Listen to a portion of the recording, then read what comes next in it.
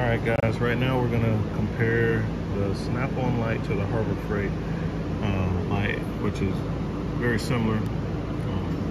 Everybody knows Harbor Freight likes to make similar products as other popular manufacturers. I mean, whatever, so what, not a big deal.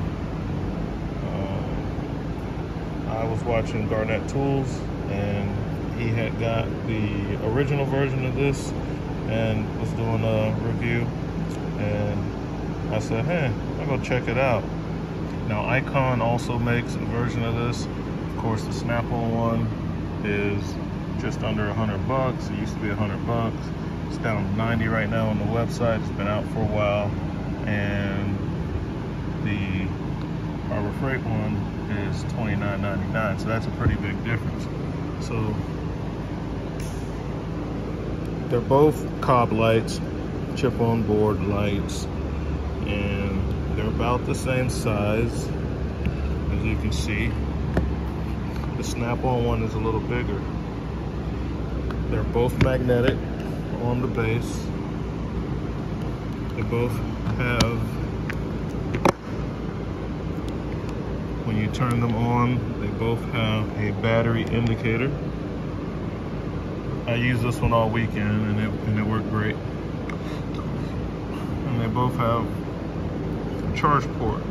Now on the Braun, on the newer model, turn that off. It is now USB-C. When Garnett did his review of it, it was like a micro USB or something, but they have now upgraded this to USB-C. And as he pointed out, this is a quality tool. It has a aluminum housing. The Snap-on port is here. It's also USB-C.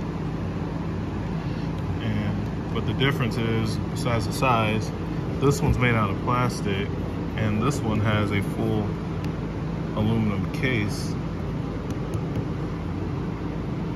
which is, you know, it's better. They both claim to be 700 lumens. Well, the Snap-on says there's a 700 unit lumens, and Braun says there's a 750. Of course, you know, marketing and whatnot, but I'll turn them both on.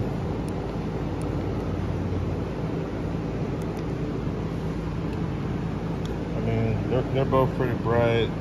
With the Harbor Freight one, you press it 3 times to get it to full brightness. With the Snap-on, you hold it, and that's the dim. It starts off on full bright. Yeah, looks like the Harbor Freight one might be a little brighter. Let's turn them both off. After 5 seconds, you can turn it. Oh, okay. So that also tells you how bright the setting is. So that's pretty nice. So you can turn that off. Button press, turn that off. So all in all, I actually like the smaller profile of this one.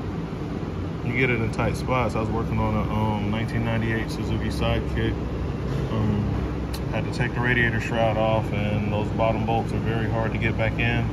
And I had to get me a light in there. And between the 4-wheel drive, the cross members, and the towable package that was added to tow it behind the motorhome, there's not a whole lot of room. And I was able to fit this one in there to do what I needed to do. The detents are pretty positive on both, you know. As you click through the detents, they both feel really good. Look at the strong detents. The Snap-on one is stronger. As far as the detents, it has I can feel that it has a stronger click. It's harder to do it, but this one's a little looser. So I give that to Snap-on in that regards. But I do think the Harbor Freight one is a little brighter. Not a whole lot of big differences. I mean, let's see, strength of the magnet.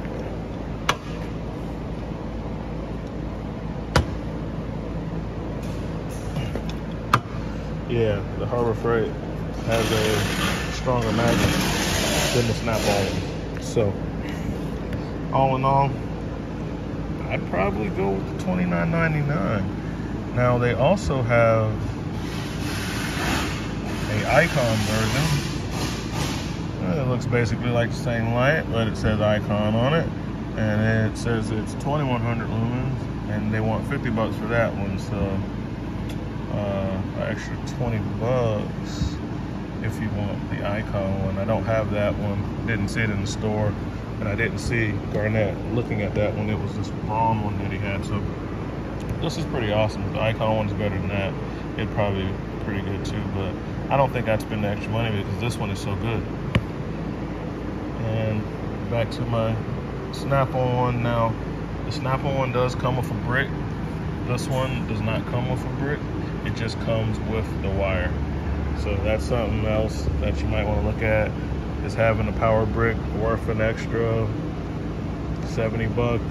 Not to me, because I'm mostly plugging it in my car. I have USB ports on my toolbox and things like that. So just wanted to give this quick review about these two lights.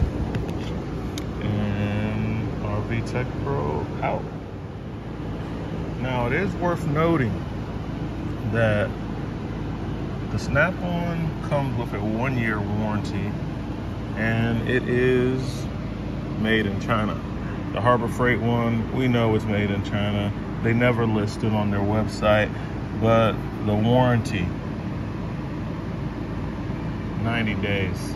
So the Snap-on, you're getting a year warranty. With the Harbor Freight, you're getting a 90-day warranty. Either way you slice it, you're getting a Chinese-made product.